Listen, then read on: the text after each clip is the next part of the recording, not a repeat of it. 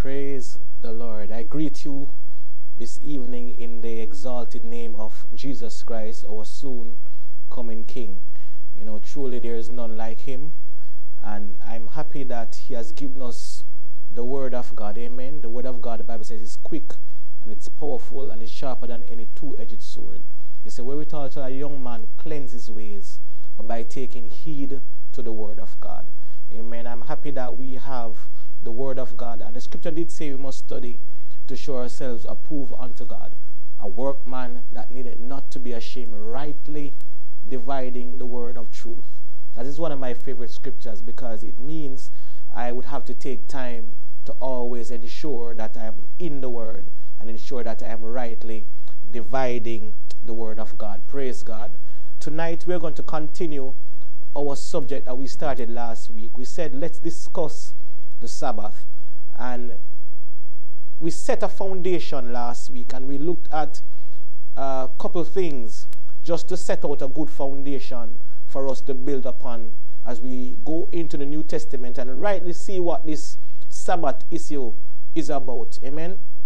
We examine the Genesis account, and we realize that in the book of Genesis, where the Bible said God rested from the Sabbath, better yet, God rested. The scripture never states that he practically kept the Sabbath per se, but what the scripture is practically saying is that God stopped working. He ceased to work. Amen. And he stopped working in relation to creation. Amen. We look at the fact that on that particular day, he did bless that day. He did stop work, but there was no commandment given for man to keep the Sabbath. We look at the fact that the whole commandment to give the Sabbath was first given to Israel in Exodus 20. And God was reminding them of something that he said to them in Exodus chapter 16 when they came out of Egypt, and he asked them that they asked for bread, and God provided the manna from heaven for them. And when they saw the manna from heaven, they didn't know what it was per se, and God somewhat provided this for them. So this is what God told them to do. They should gather these manna every day, but on the sixth day they should gather it double time, so that they'd have enough to keep them on the seventh day. So this is what God was reminding them of. I will also see in the book of Deuteronomy where God was saying that, look here, one of the reasons for keeping the Sabbath is because I took you out of Egypt as slaves, and I brought you home, bringing you to a land that I have promised you. So based on this reminder to them, they were to keep the Sabbath. Amen. We look at the law.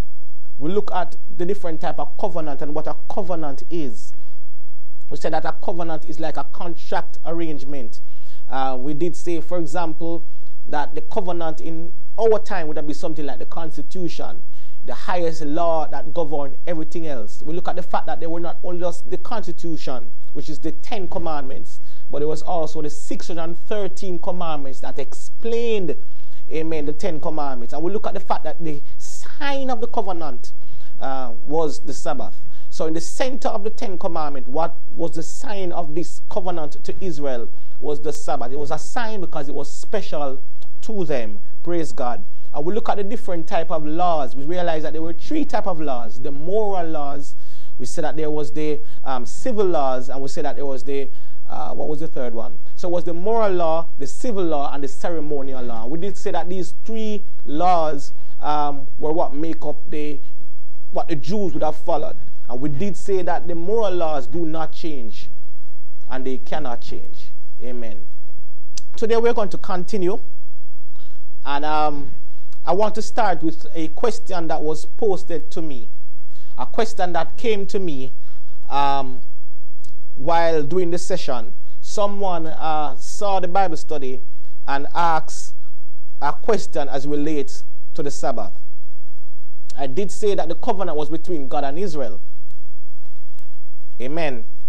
So the question that was asked is this: if the Sabbath was a covenant between God and Israel alone, how do I explain Isaiah chapter 56 verses 2 to 4, which states the stranger, which is the Gentile, should keep the Sabbath?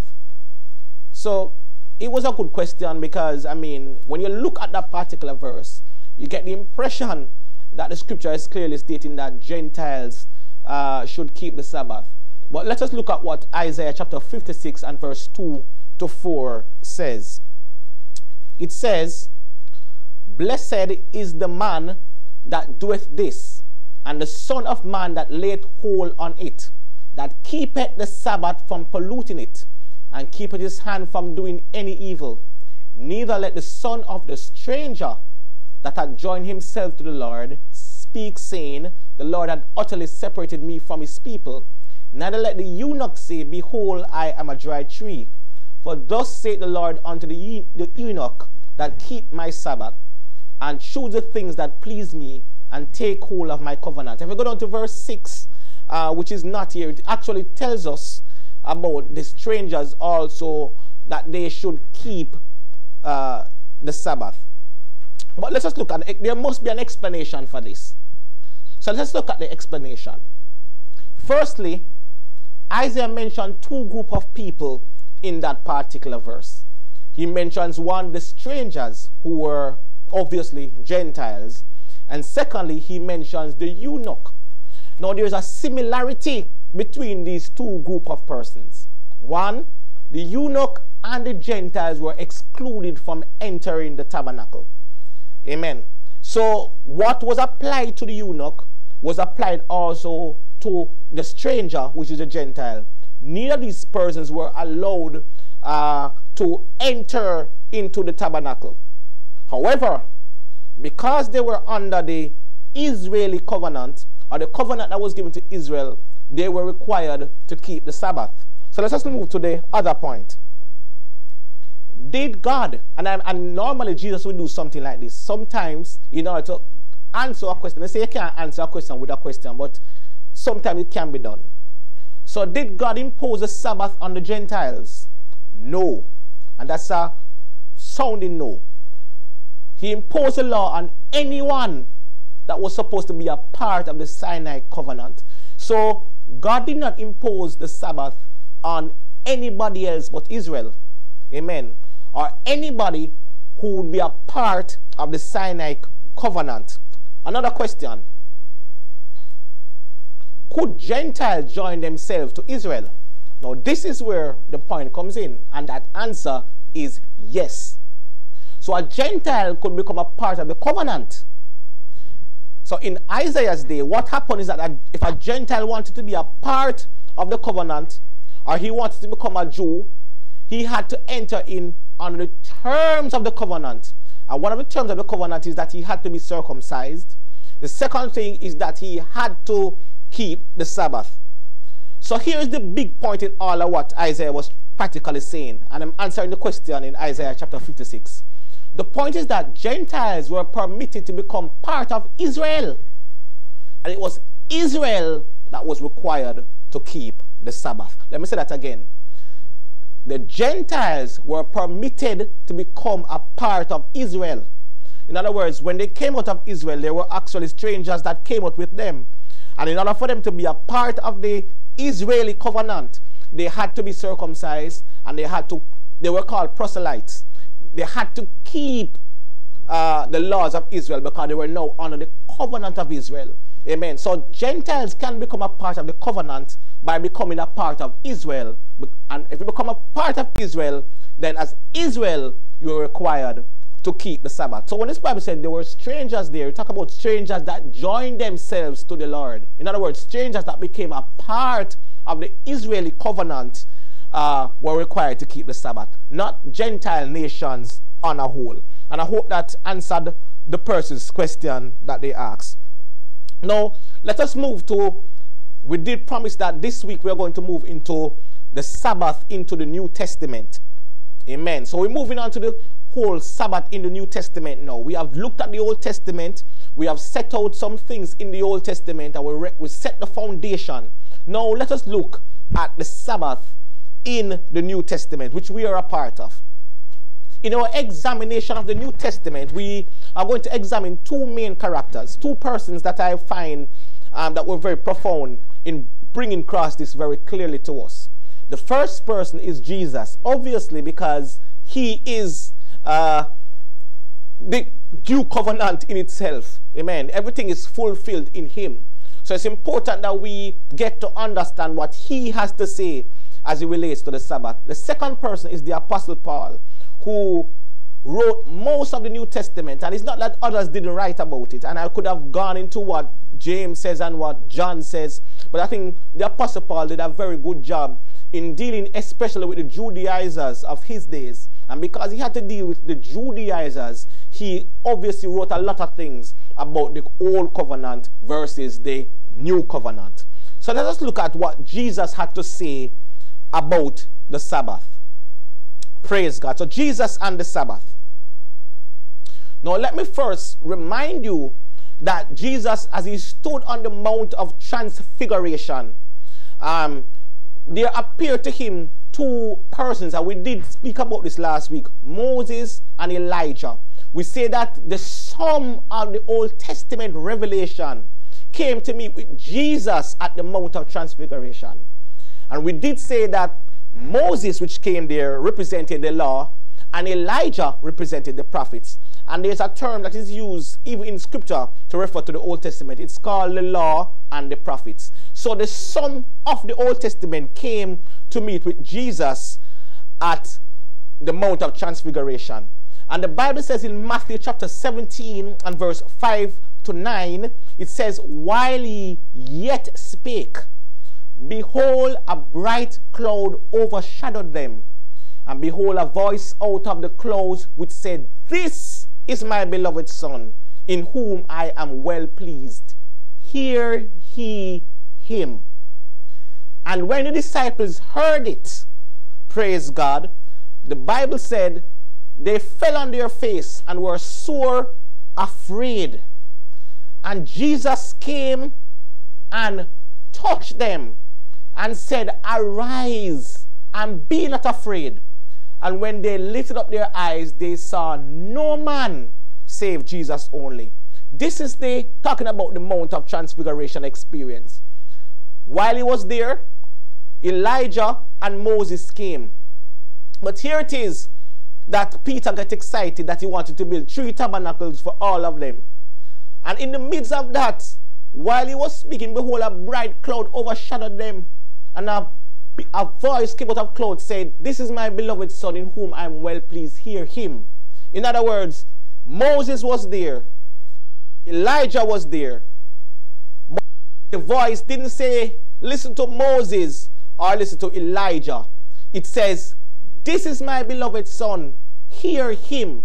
If you want to hear what this new covenant is about, Jesus is the summation of the full covenant.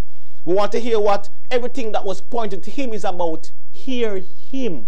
And I like the fact that when Jesus touched the disciples, because they were so afraid, they saw nobody else but Jesus. In other words, in order for us to understand this new covenant, we can't see anybody else but Jesus. We need to understand Jesus is the fulfillment of everything that Moses and Elijah represented. Now, there's a scripture, moving on, because we're going to hear what Jesus has to say. And this is important for us. Jesus said in Mark chapter 2 and verse 27, and he said unto them, the Sabbath was made for man, and not man for the Sabbath. Therefore, the Son of Man is Lord also of the Sabbath. Now, I've learned from biblical hermeneutics that we don't just read scriptures in a vacuum. We try to get a background behind what the scripture is actually saying. So we read the scriptures, and I'm telling you that Jesus was speaking, and he's saying that the Sabbath was made for man and not man for the Sabbath. Who was he addressing? What was he talking about? Let us get a background behind what is taking place here. Let's move back up a few verses. In Mark chapter 2, verse 23 to 24, it says, now it happened that he went through the grain fields on the Sabbath. And as they went, his disciples began to pluck the heads of the grain. And the Pharisees said unto him, look, why do they do what is not lawful on the Sabbath. So here we see that, and if you read the verses, even above, it talk about two stories. Because Jesus wants to bring out the point that he is Lord of Lords. Amen. So if you read the earlier verses, you're talking about him healing a man that was paralyzed, and he was brought down into his house, and he healed him, and the disciples were wondering, you know. And he did make a point. He said, instead of healing the man, he said, boy, your sins be forgiven thee.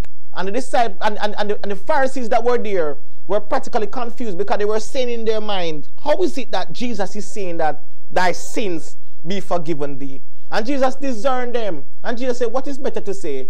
Thy sins be forgiven thee, or take up your bed and walk? All right then, take up your bed and walk. And the man took up his bed, and they were astonished, because he was showing them that he was a Lord over everything.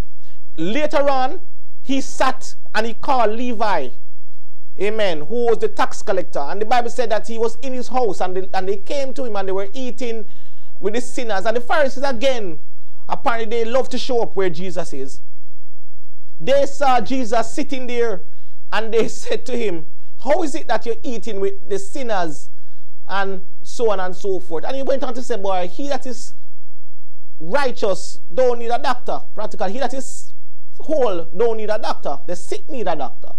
And he brought, because he is Lord over everything.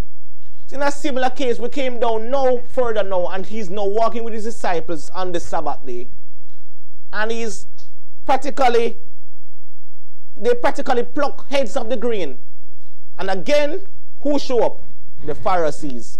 And they look and they say, why is it not lawful for your disciples to be eating or plucking grains on the Sabbath? So the Pharisees accuse Jesus and his disciples for breaking the Sabbath by plucking heads of grains of corn on the Sabbath day. Now you want to understand that the Pharisees established 39 categories of actions that were forbidden on the Sabbath.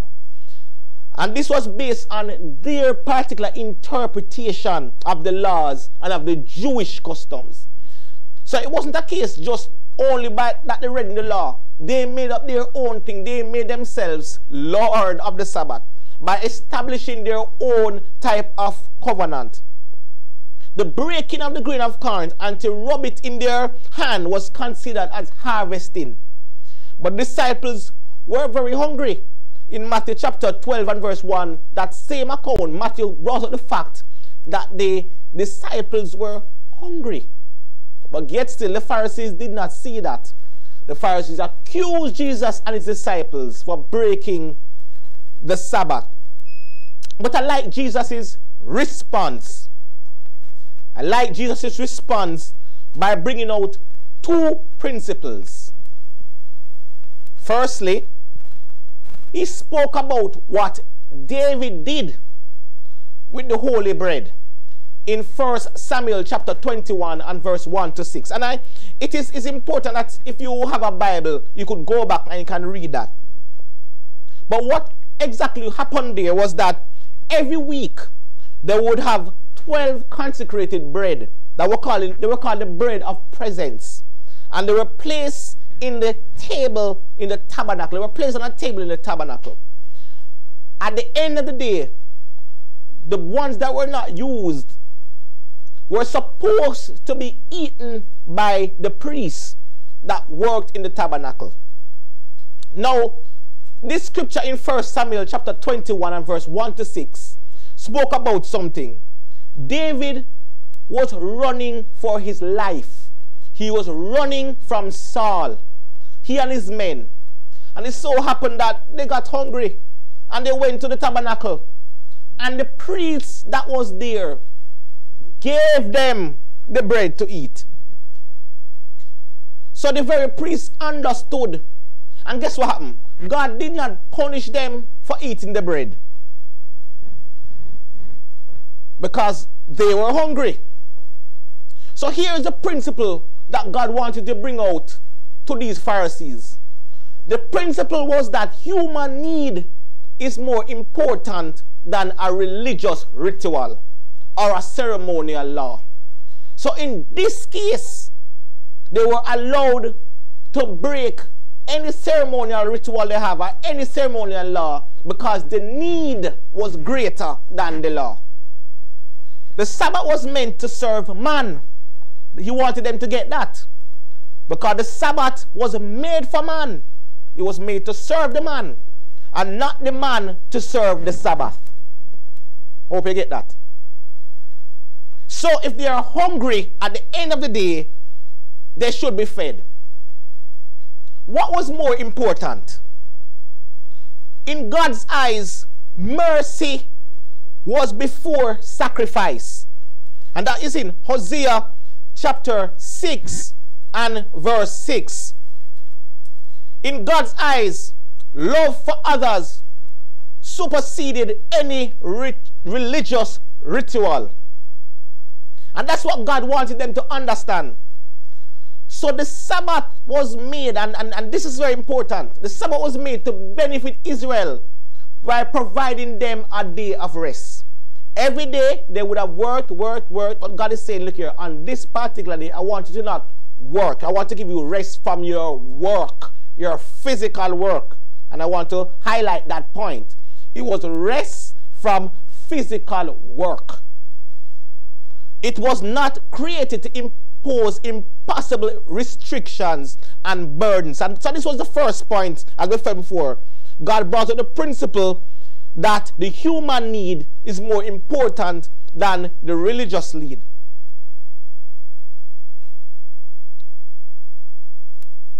But let us move to another point.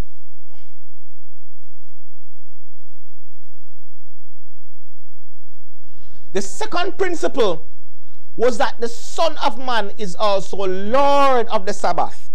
He said that.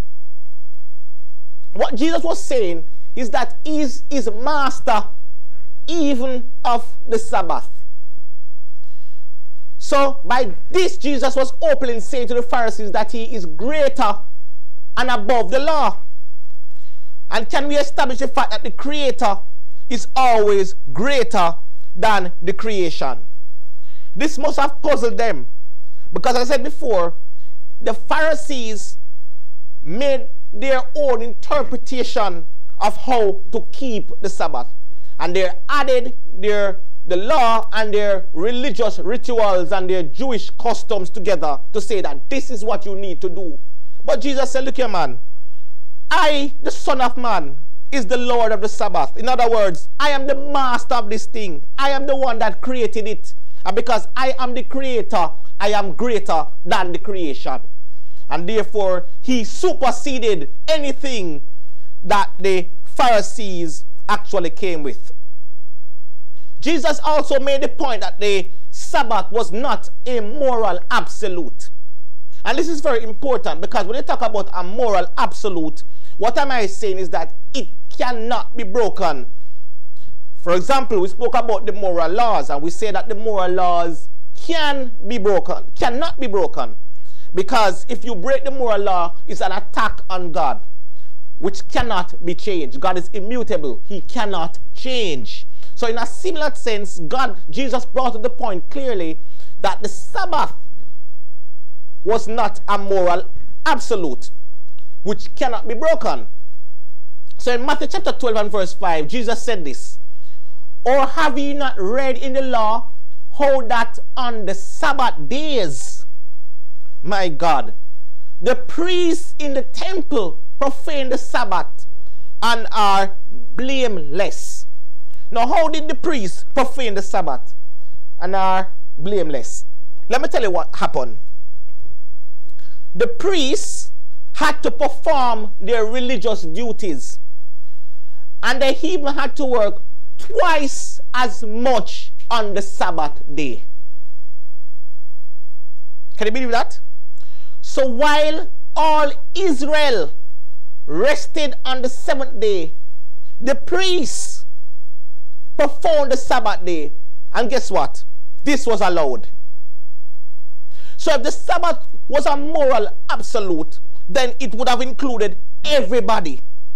But the priests while everybody had to stay home and they had to rest from their work, the priests did twice as much work.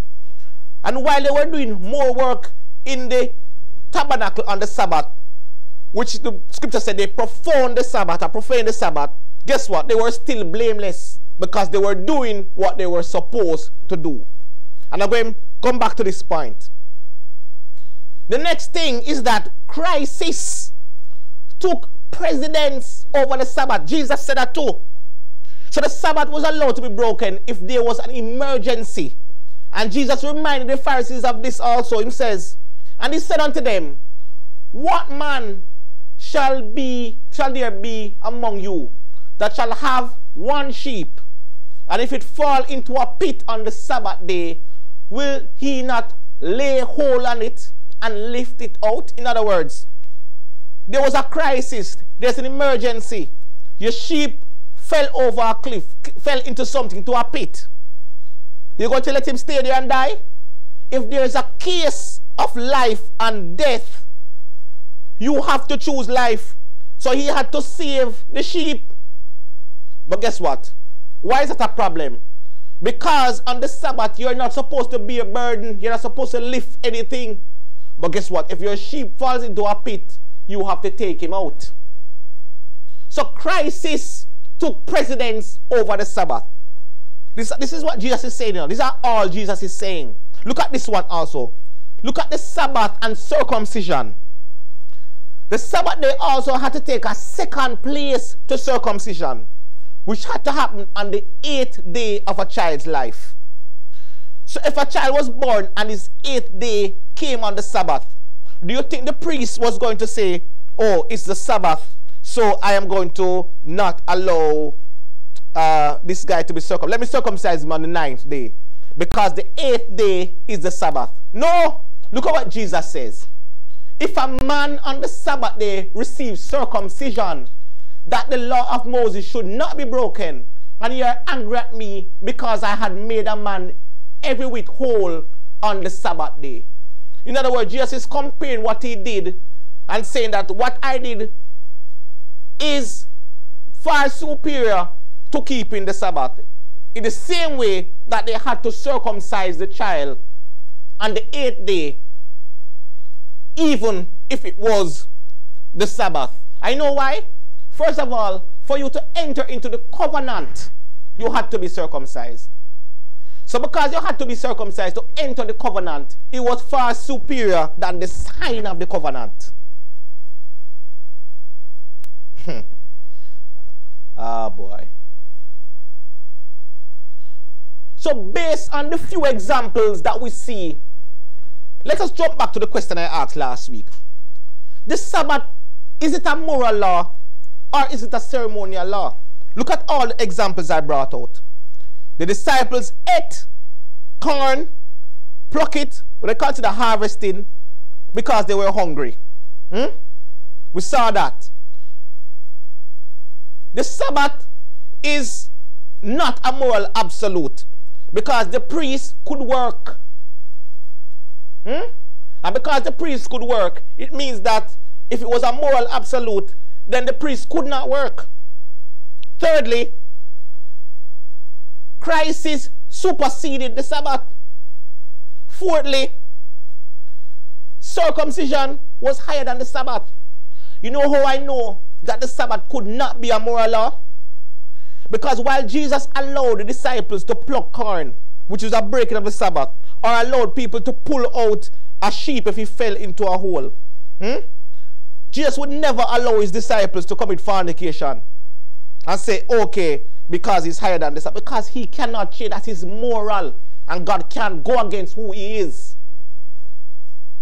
But because the Sabbath was not a moral law, but a ceremonial law, which I'm putting to you today, it could have been broken.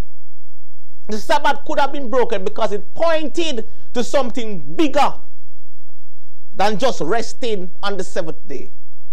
The Sabbath could be broken because the 7th-day Sabbath was really just something that would have pointed to who Jesus is. And we're going to look at that. Look at what Jesus said in Matthew chapter 5, verse 17 to 18. Jesus says, think not that I am come to destroy the law and the prophets. I see that term law and prophets again. Law, Moses, prophets, Elijah. Him don't come to destroy what was there. I'm not come to destroy it, but I am come to fulfill it.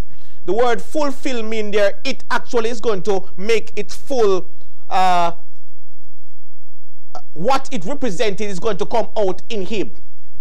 Everything that it was supposed to be and what God intended it for it to be is going to be fulfilled in Jesus Christ. And therefore, that is why it was allowed to be broken by the Lord Jesus Christ. As a matter of fact, when the scripture said that they broke the Sabbath, it wasn't that they broke Sabbaths that were instituted by, the laws that were just instituted by the Pharisees. He broke the Sabbath. And they broke the Sabbath because it pointed to something that was bigger than them. So Jesus didn't come to break or to abolish the law and the prophets. He come to fulfill them. Jesus fulfilled the law and the prophets because they point to him and he is their fulfillment. And this is based on a theologian. I like that quote. Let me quote again. First quote. Jesus fulfills the laws and the prophets. Why? Because they point to him and he is their fulfillment. So as a human that didn't sin, he fulfilled the moral requirements of the law. As the one who bore our sins in our body, in his body on the cross, he fulfilled the civil law. Remember, the civil law was practically what should you get for committing this particular sin. And Jesus said, okay, he bore our sins in his body. And by doing that on the cross, he fulfilled the civil laws. And as the supreme sacrifice of all the types and shadows, he fulfilled the ceremonial law. My God.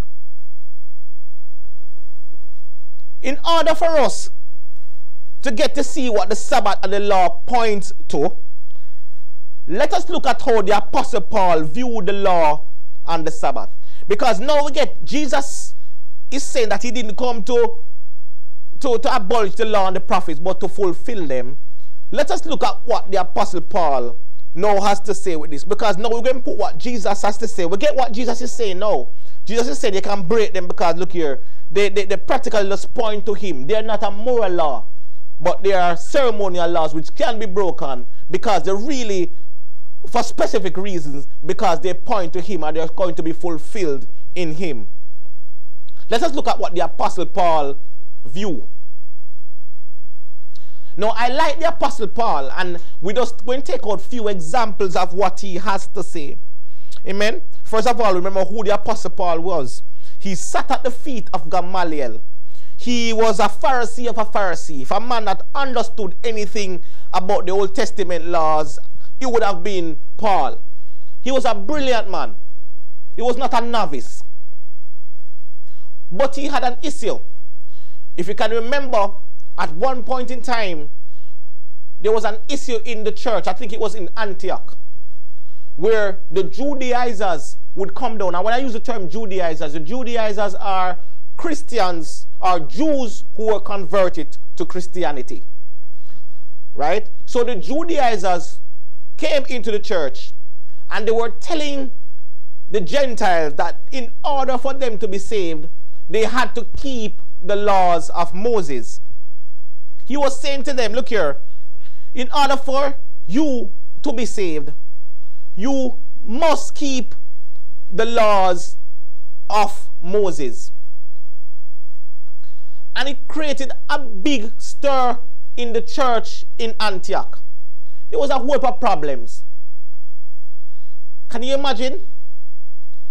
These men were so convinced of the law that even after getting saved, they wanted to go back into doing the Mosaic rituals. And they're saying that, oh, we believe the things that you told us in Christ, but we must, in order for us to be saved, we must also still keep the Sabbath, we must be circumcised, we must keep the feast days, we must keep these things. I remember what happened. Paul left Antioch and he went up to Jerusalem and he met with the disciples and he brought the issue about these Judaizers. And they came to a conclusion that, look here, let us not try to put no burden on the Gentiles. In other words, don't put no yoke around the neck we ourselves cannot keep. And he gave them practically 3 things, I think in Acts chapter 15. That they must abstain from fornication and things strangled and blood and things that offer to idols and so on and so forth. Let us not try to put more on them. There was nothing there in that law that actually says that they must keep the Sabbath. And there was a reason. They were Gentiles. There were people that came in now under the church. They were used to doing their Gentile pagan rituals, which was practically offering to idols, strangling blood, and so on, and fornication. This was a normal thing in Gentile pagan world. So the apostles under the Holy Ghost say, let us not try to put no burden on them about keeping the laws of Moses, because we ourselves couldn't even keep it. But let us try to tell them to do these 3 things. And the Bible said letters were sent to all the churches stating that. So Paul was a man of authority and could speak clearly about what the church should or should not do. So here it is that he's writing to the church in Colossians. Amen. And he is bringing out a pattern to them. As we said before, he was a Jewish scholar. He understands the Hebrew writings. He's known. He was a scholar. He sat at the feet of Gamaliel, as I said. So here it is that Paul is saying to them in Colossians chapter 2, verse 16 to 17. Let no man therefore judge you in meat or in drink or in respect of an holy day or of the new moon or of the Sabbath days, which are a shadow of things to come, but the body is of Christ. Let me tell you one of the things that I've realized from this verse, because I have, and many apostolics will bring this verse to Sabbath keepers who say, look, but this is the verse we know. Colossians 2 say, don't judge me in meat or drink or holy day or new moon or Sabbath days. And what the first time I brought this scripture to a good friend of mine, the person said to me, don't you realize that the Sabbath day is there? So it's talking about the not the weekly Sabbath, but it's talking about the first day Sabbath, or the big Sabbath, the 50-day Sabbath, do you have Jubilee? It's not talking about the 7th-day Sabbath. But as I did more studies on this, and I could not answer at the time, but as I did more studies on this, I realized that there's a problem with saying that. Many have argued, as I said before, that the term Sabbath days here does not refer to the weekly Sabbath, but to other special Sabbaths that Israel would observe. Because I know it was not only the Sabbath day.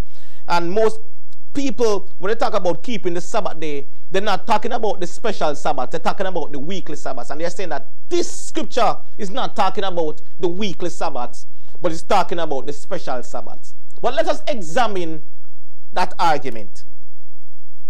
First of all, the Greek word used for Sabbath days is the word Sabbaton. So in Colossians chapter 2, verse 16 to 17, the Greek word used for Sabbath days is Sabbaton. And every time that word in the New Testament is used, it's always in reference to the 7th-day Sabbath. Actually, it occurs 68 times in 62 verses. And it is always in reference to the 7th day of each week. So you're telling me though that for the 68 times there's one exception? I don't think so. The word Sabbaton, every time it's used, it's always used in reference to the weekly Sabbath and not any other Sabbath. Let's look at some example. In Matthew chapter 12 and verse 1, it says, and at the time Jesus went on went on the Sabbath day through the corn, and his disciples were an hungered. Remember that scripture we just talked about a while ago? And he began to pluck the ears of the corn and to eat. That word Sabbath day again is Sabbaton. And obviously the context here speaks to the 7th day Sabbath. All Bible scholars would agree with that. In Matthew chapter 12 and verse 8, praise God, the Bible says, for the Son of Man is Lord, even of the Sabbath day. Again, the Greek there is the word Sabbaton. And in that context, speak to any Adventist, speaks to any Seventh-day Baptist, any Seventh-day Church of God. They will tell you that the word Sabbath here is making reference to the 7-day Sabbath, Sabbaton. Look at one more example. In St. John chapter 9 and verse 14, he said, and it was the Sabbath day when Jesus made the clay and opened his eyes.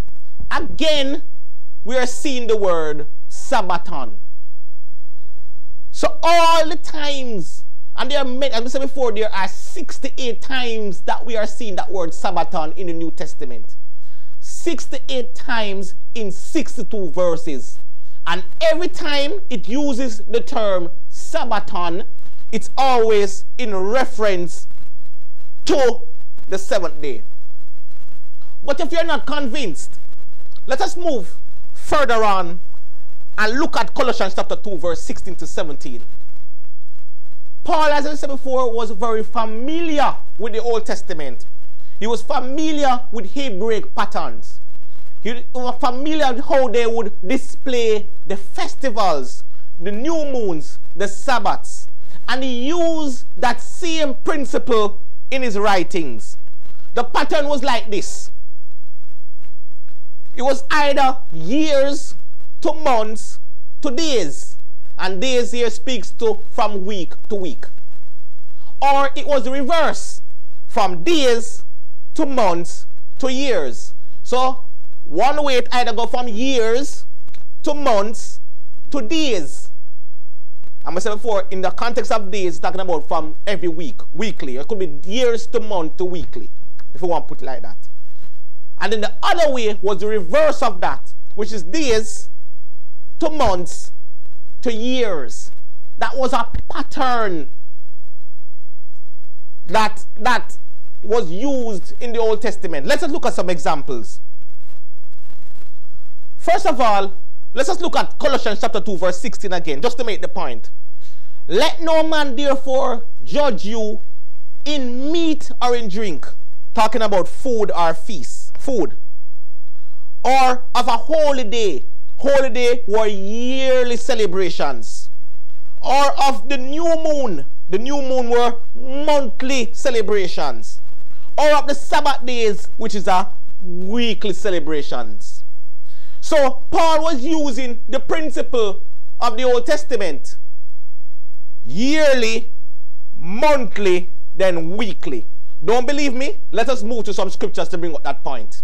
In Ezekiel chapter 45 and verse 17, it says, and it shall be the prince's part to give burnt offering and meat offering and drink offering. Let no man therefore judge you in meat or in drink. We see that there in purple. Go on to say, in feast. Let no man therefore judge you in meat or in drink. Or of holy days. Then they go on to say, and in the new moons. And in the Sabbath.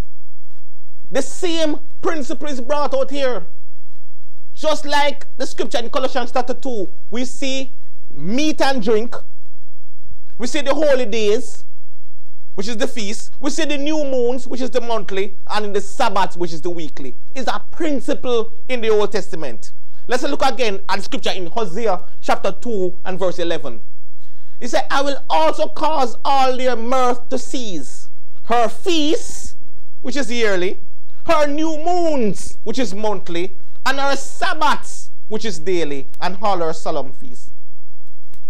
So the principle is brought out clearly. Let us look at a chart and put these two together. This is the pattern. In Colossians chapter 2 verse 16, you're talking about meat or drink. You're talking about yearly, holy day. You talk about monthly, which is new moon, or weekly, which is the Sabbath days. When we put that beside Ezekiel chapter 45 verse 17 and Hosea chapter 2 verse 11, we see a similar pattern. The food is the meat and the drink in Colossians chapter 2. It's the burnt offerings, the meat offerings, and the drink offerings in Ezekiel chapter 45 verse 17. The pattern, the yearly, which is the next step, is the holiday in Colossians chapter 2. It is the feast in Ezekiel chapter 45 verse 17. And it is the feast in Hosea chapter 2 and verse 11. Then we go down to monthly. It's the new moon in Colossians chapter 2 verse 16. It is the new moons in Ezekiel chapter 45 and verse 17. And it is the new moons in Hosea chapter 2 and verse 17. I will go right down to weekly, the Sabbath days, which is the Sabbath in Ezekiel 45 and the Sabbath in Hosea chapter 2. So there is a consistent pattern of the feasts and Sabbaths. So to tell me that this verse just throw it out and say it's not the weekly Sabbath, you don't understand Hebrew writing. And Paul was a Hebrew of Hebrews, and therefore he wrote that particular way. But guess what? There's also times where Paul will do the reverse. Remember I said before, it's either from yearly to monthly to weekly, or weekly, which is the weekly Sabbath, to monthly to yearly. So Paul sometimes switched the pattern too, just like they would do it in the Old Testament. And Paul was writing to the church in Galatia, and he said in Galatians chapter 4 and verse 10, he observed days and months and times and years. He was bringing out the same pattern, days and months and times and years. He was bringing out the same type of pattern that we find in the Old Testament. Now it was reversed. Let us look at this reverse pattern in the Old Testament now. In 2 Chronicles chapter 31 and verse 3, he said, for the Sabbaths and for the new moons and for the set feasts, as it is written in the law of the Lord. The Sabbath now is weekly, the new moons is monthly, and the set feast is yearly. You see the reverse of the pattern.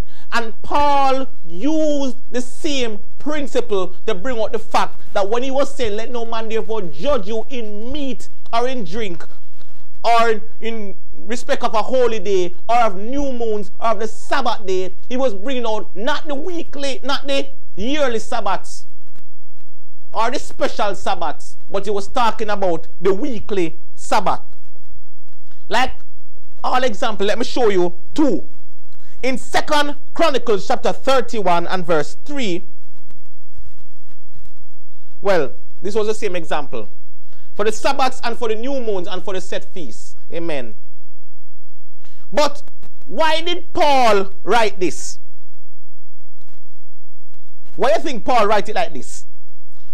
As I said before, Judaizers in the first century were telling the Colossian Christians that they must follow special rituals and rules and regulations in order to be saved.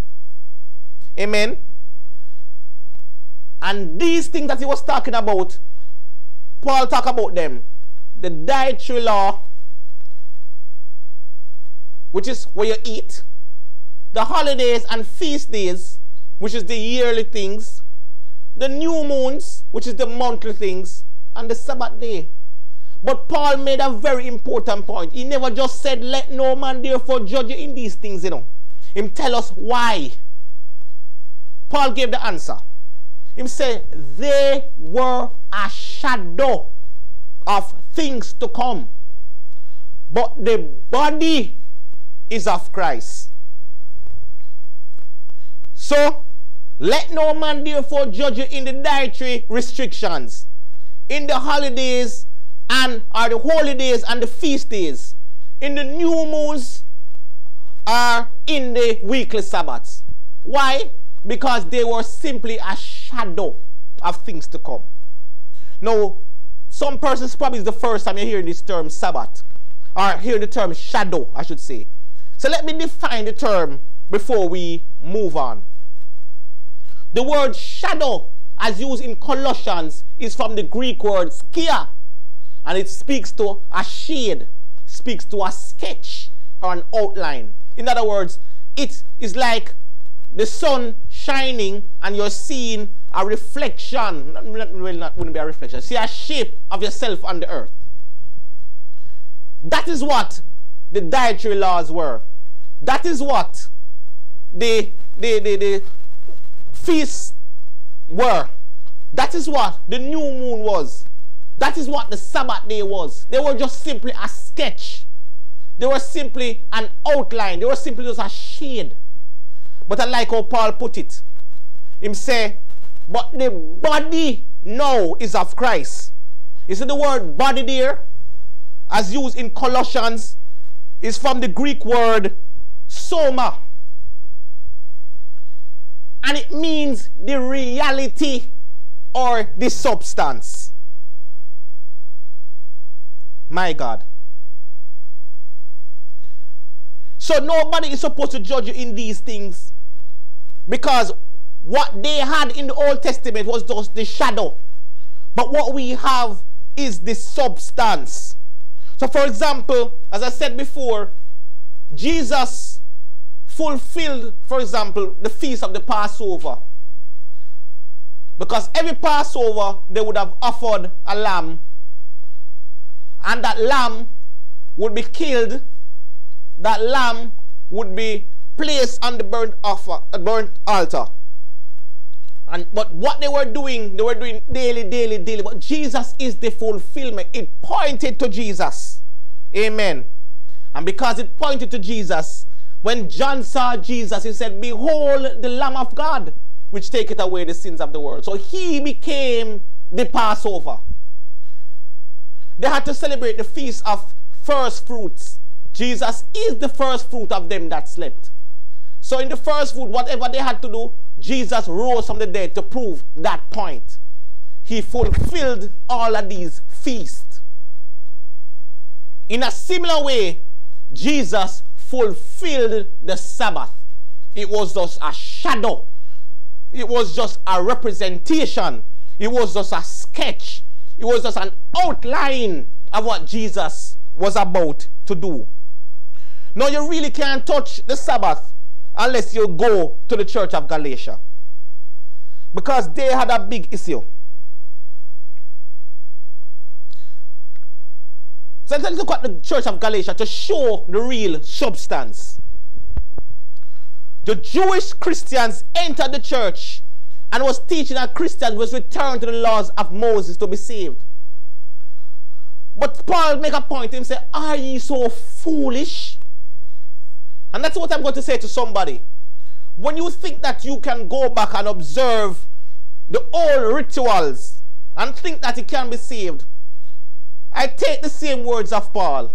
Are you so foolish? Having begun in the spirit, are ye now made perfect by the flesh? You know why? Because everything in the law required work. Fleshly.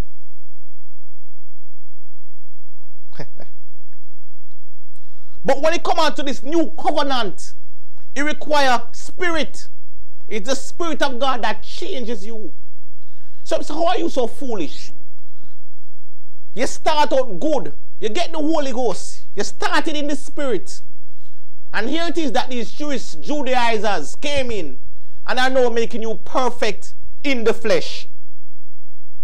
Paul was upset and declared that they have returned to the weakly and beggarly elements, whereunto we desire again to be in bondage.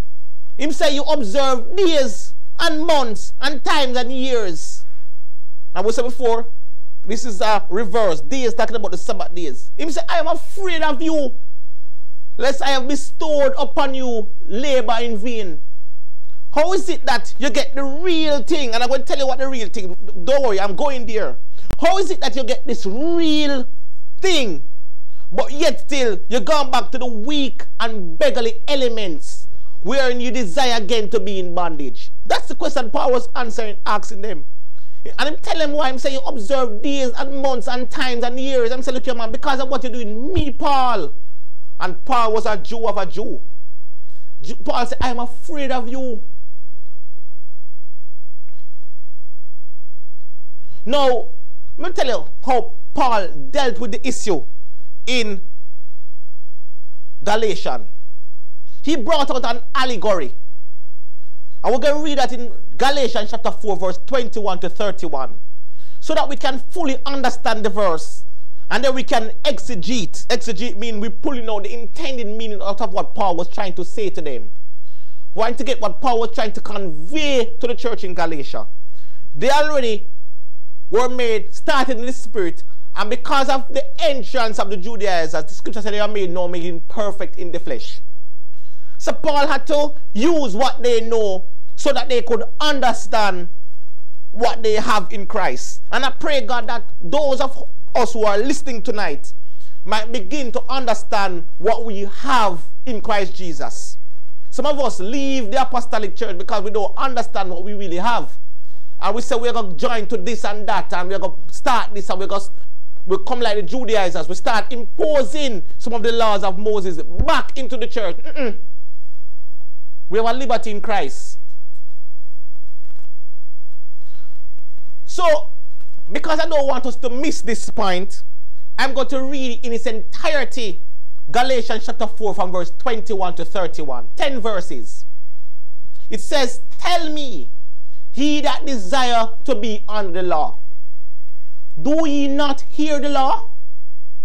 For it is written that Abraham had 2 sons, the one by a bondmaid, and the other by a free woman. But he who was of the bondwoman was born after the flesh. But he of the free woman was by promise. I like that. Which things are an allegory? For these are the 2 covenants. The one from Mount Sinai, which gendered to bondage, which is Hagar. Moving on. For this Hagar is Mount Sinai in Arabia, and answered to Jerusalem, which now is, and is in bondage with her children. But Jerusalem, which is above, is free, which is the mother of us all. For it is written, rejoice, thou barren that bearest not. Break forth and cry, thou that travailest not. For the desolate had many more children than she which hath an husband. Now we, brethren, as Isaac was, are the children of promise. Like that. But as then he that was born after the flesh persecuted him that was born after the spirit, even so it is now. Paul is making reference to the Judaizers who come in and causing havoc of those who are of the spirit. He said, nevertheless, what saith the scripture? Cast out the bondwoman and her son, for the son of the bondwoman shall not be here with the son of the free woman. So then, brethren, we are not children of the bondwoman, but of the free. My God. Let us try to break this down a little bit. In Galatians chapter 4, verse 21 to 31, we saw 2 sons. We saw Ishmael and we saw Isaac. We saw 2 mothers. We saw Hagar. We saw Sarah. We saw that the 2 mothers were linked to 2 covenants. The old covenant and the new covenant. And the 2 covenants were going to be established in 2 areas. One was established at Mount Sinai, and one was going to be established in Jerusalem. Now let us look at the let us look back at the two sons. What do we know of Ishmael as opposed to what do we know of Isaac? Ishmael was born out of works. It was a human attempt to bring about, to fulfill the promise of God. In other words, in order for Ishmael to come on the scene, they were trying to help God. It took their effort. They tried to do what they had to do, but God never liked that. Notice they had the same father, Ishmael and Isaac, because the two covenants come from the same God. Help me, Holy Ghost. But Ishmael was birthed out of the fact that Abraham went in unto Isaac trying to fulfill the promise of God, which he could not have done. Hagar, which he could not have done. On the other hand, as it relates to Isaac, which is the son of the promise, there is nothing that he could have done to bring that Isaac into place. It took all God. In a similar way with the old covenant. With the old covenant, what we find is that people try to live up to the law. You try to follow the law to the T to be righteous. But guess what happened? In the new covenant, our righteousness is not of us. It's of Christ. And because Christ comes to live in us, we can now live. This is nothing that we can do.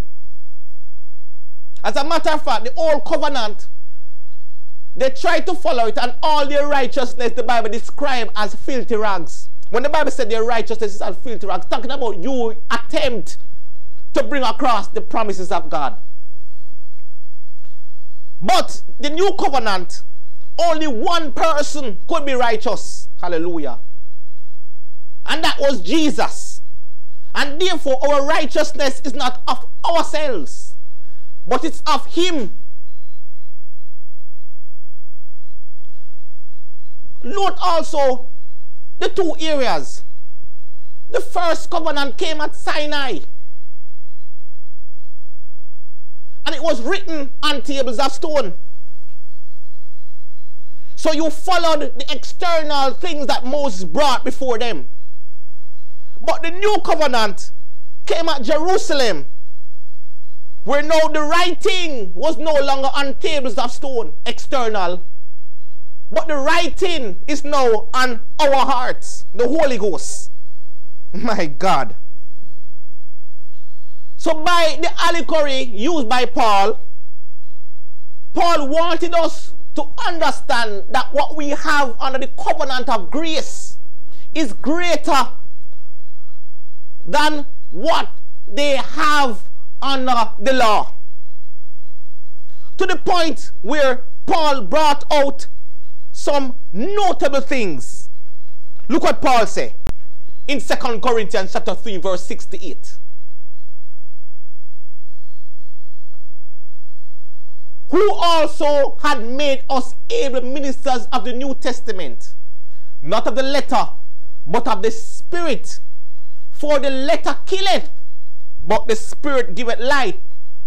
But if the ministration of death, written and engraved in stones, were glorious, because when they got the 10 Commandments, it was a glorious event. It was magnificent. You saw the presence of God. It was thunder and lightning upon the mountain. So much so that the children of Israel could not steadfastly behold the face of Moses for the glory of his countenance, which glory was to be done away with. How shall the ministration of the Spirit be rather glorious? Because now, when Moses got the covenant, it shone on his face. Can you imagine when you get the Holy Ghost? It was written on tables of stone, and it's about to be faded away. How shall the ministration of the Spirit be rather glorious? In Hebrews chapter 8 and verse 13, it says, a new covenant he had made the first oil. Now that which is decayed and waxed old is ready to vanish away. We get better things than them. Now let us just show the contrast. And this is where I want to bring out the point about this, what the Sabbath is. In the old covenant of the Sabbath, it was given 50 days after the Passover on Mount Sinai on tables of stone. So when God told the children of Israel to kill that Passover lamb, and he said, when I see the blood, I will pass over you.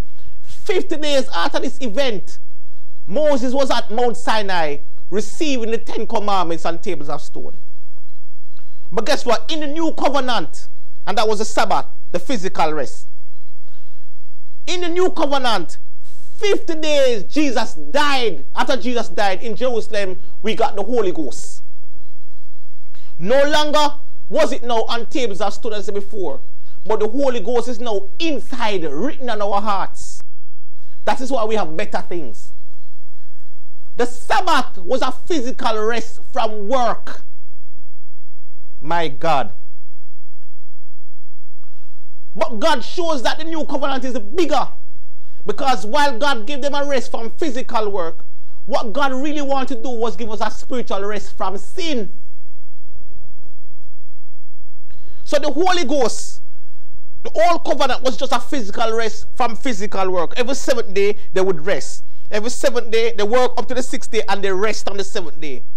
But when you get the Holy Ghost, my God, you rest from sin. And let me tell you why I know you rest from sin.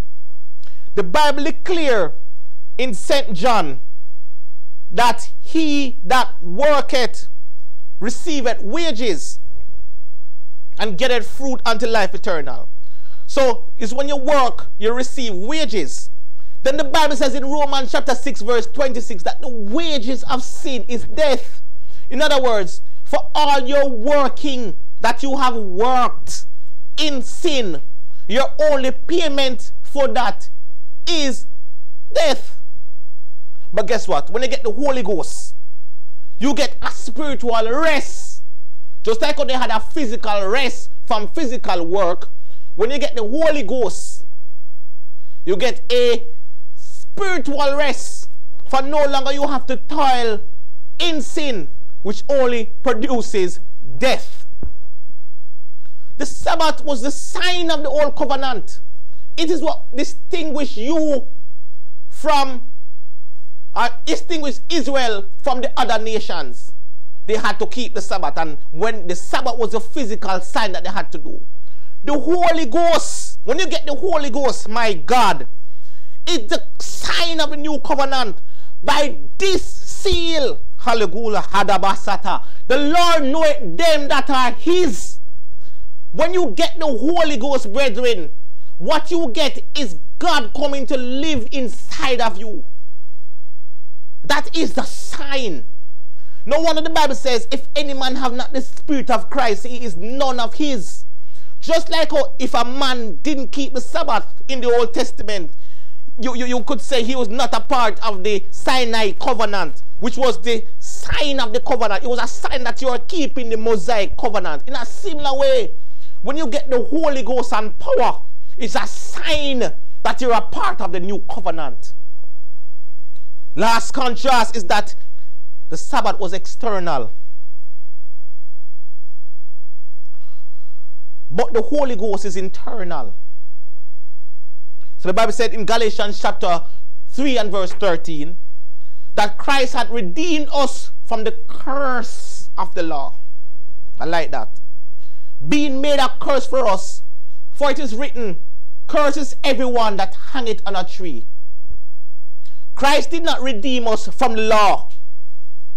He redeemed us from the curse of the law. What was the curse of the law, brethren? The curse of the law is that it can tell us what sin is, but it cannot stop us from wanting to sin. So basically, the old covenant was limited. It was a set of rules that you must keep that were external, outside of the grasp of the people. But guess what happened? When you get the Holy Ghost, My God. It changes your very desire. Because your spirit is once again enlightened. You're connected to the righteous one. And by his strength, you can become righteous. Your righteousness is not of yourselves. Your righteousness is of God. That's what the apostle was talking about. It's an eternal thing. As a matter of fact, if it was up to you, then when Christ looked at your record, you would have no say. Because all your attempts of keeping everything that was under the law would not be fruition to you. But when Christ looked at your record, he's not seeing you, my God. He's seeing Jesus. That is why you need the Holy Ghost. It's internal affair. And when he sees Jesus, he sees the righteousness. Jesus has never sinned. And therefore, for that reason, you can become righteous. I'm going to close with a scripture in Matthew chapter 11 and verse 28. Jesus made a profound statement, and persons who are listening today, and if you don't have the Holy Ghost, Jesus said to the Jews, they were already used to keeping the weekly Sabbath. They were already used to, at the end of the week, to actually come and know that they're supposed to rest, not keep a physical Sabbath. But Jesus looked at them and said, come to me, all ye that labor and are heavy laden, and I will give you rest. If I was a Jew, I would say, what are you talking about? God has already given us this rest from in the Old Testament. But Jesus, the bigger picture is at hand. What they had was just the shadow. What they had was just the sketch. So Jesus said, look here, come unto me all that labor and are heavy laden. He was talking about the work that you have to do in sin. Sin is a heavy load, you know. When you live in sin, you know, it's hard work. And Jesus was offering rest that is far superior to the physical rest from work.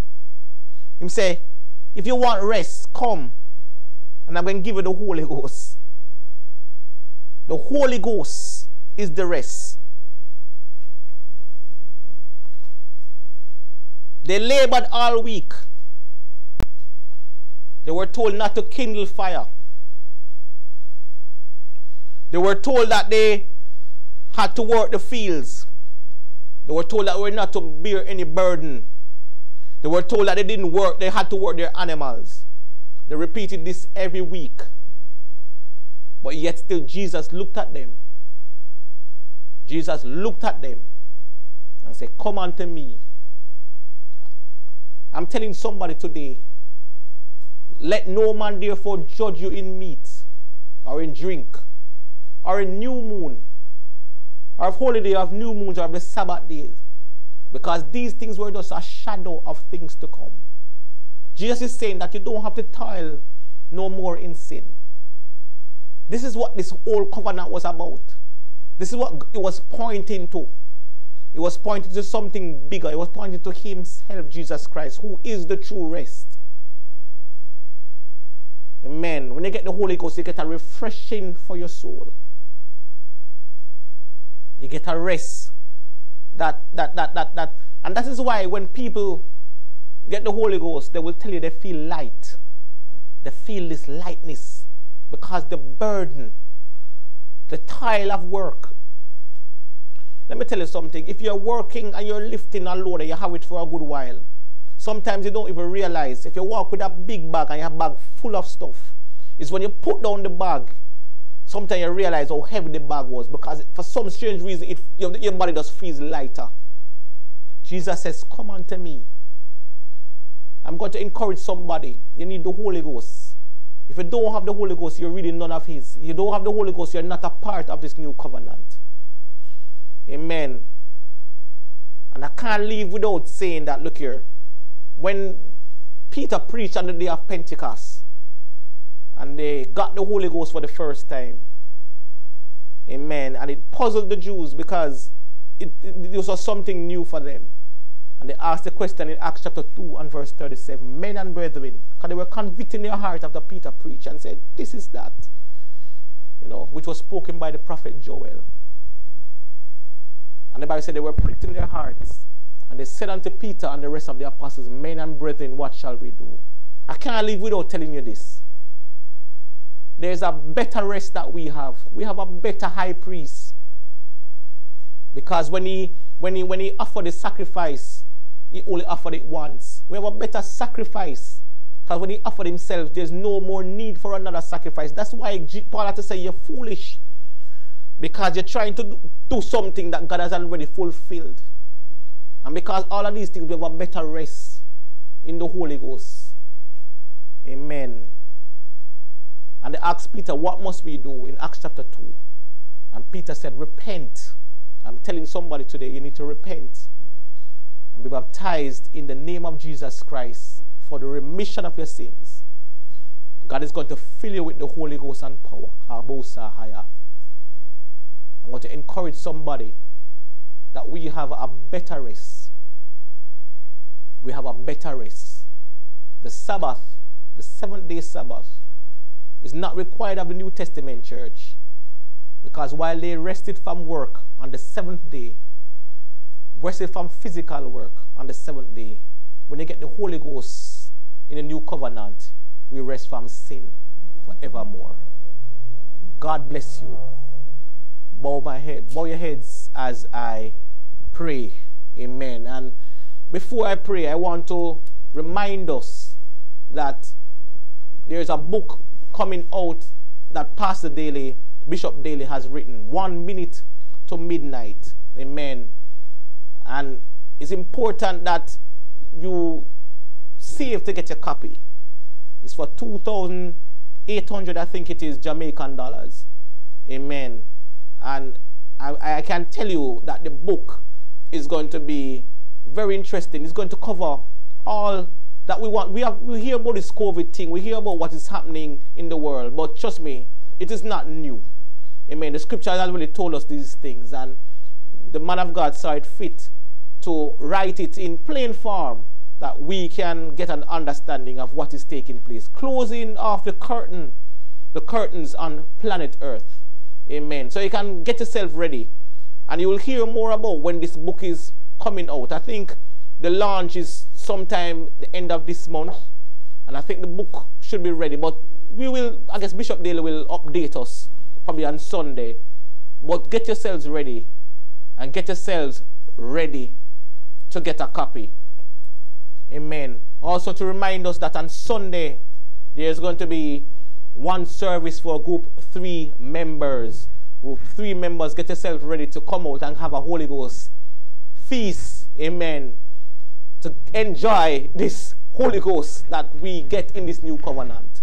So Group 3 members, get yourselves ready for Sunday. One service starts at 10:30. Praise God. God bless you as we bow our heads as I pray. Great God, righteous God, we thank you, God, for your love. We thank you, Jesus, that you saw it fit to give me, Jesus, to give us, Jesus, this new covenant, this new hope in you, this new blessing, oh God, Jesus, this new rest. We thank you, Jesus, that not only that you have called us. Amen. You said in your words that ye have not chosen me, but I have chosen you and ordained you. God, I thank you, Lord Jesus, that you have sent out the word, even that you did while you were here with us, Jesus, that anybody who is weary and heavy laden, that they can come to you and you will give them rest. God, we thank you, Lord Jesus, for your Holy Ghost. We thank you, Lord Jesus, for the power, for the rest, for the joy. You said that it's not like the old covenant where they quaked, oh God, and they begged Moses not to speak to them, not to allow you to talk to them, but that you should speak to Moses and he would come. They were afraid. But we thank you, Lord Jesus, that we, under this covenant, we can come boldly before your throne. We thank you, Lord Jesus, that under this new covenant, there's righteousness, peace, and joy in the Holy Ghost, because we are in your presence, and in your presence, there is fullness of joy. We thank you, Lord Jesus, that everything in the Old Testament is fulfilled in one word, and that is love. That we must love God with all our hearts, and we must love our neighbors as ourselves. We thank you, Lord Jesus, that the love of God is shed abroad in our hearts, again by the Holy Ghost, which is the sign of this new covenant. Thank you, Lord Jesus, for this Bible study this evening. And I pray, God, that even those who don't understand, God, that you will open their understanding, that you did with the apostles in Luke chapter 24, that they may understand the scriptures, that thus it is written, thus it behove Christ to suffer and to raise from the dead the third day, and that repentance and remission of sin will preach in your name among all nations, beginning as you did at Jerusalem. Thank you, Holy Ghost, for what you're about to do in our lives. Thank you, Lord Jesus, for even this subject that we have covered. God, there's so much to cover as it relates to the Sabbath. But God, we thank you, Lord Jesus, for these 2 sessions, Jesus, that you have established a covenant, that somebody realize that what we have in Christ is far superior. Help us, Lord Jesus, to even take even the words of the Hebrew writers, that we have a better covenant, a better high priest, a better Sabbath, a better rest. Help somebody to hold on to that fact and not to go back into the beggarly elements and the worldly things and the things of the flesh and the things that require work. For he that cometh to God must believe that he is. We are children of faith through Abraham. Cover every person today and let your will be done in our lives, God. And if it's seed fit, God Jesus, to put in your appearance tonight, help us, Lord Jesus, to be ready, to be ready, to be ready. Prick our hearts, touch our hearts. Let the Holy Ghost work upon us, move upon us, cleanse us, wash us, purify us, that we might be ready to stand before you, the King of Kings and the Lord of Lords, the conquering Lion of the tribe of Judah, Hashiabasa, in the name of Jesus. Thank you, God, for what you have done and what you're about to do. In Jesus' name, amen. Praise God. I pray, God, that if you have any questions, amen, that you can write the questions even in the comment section. Amen. And persons who have sent emails before, I don't have the email address in my head. I think it's faithchapelupcja@gmail.com. You can send your questions in, and we will try to address them as best as possible. We will respond to you. We'll see the questions, and we will respond to you. Any question that relates to the subject area, anything that was not clear to you, send a question to us, because our aim really at the end of the day is to rightly divide God's word of truth. God bless you. Go with God. In Jesus' name I pray. Amen.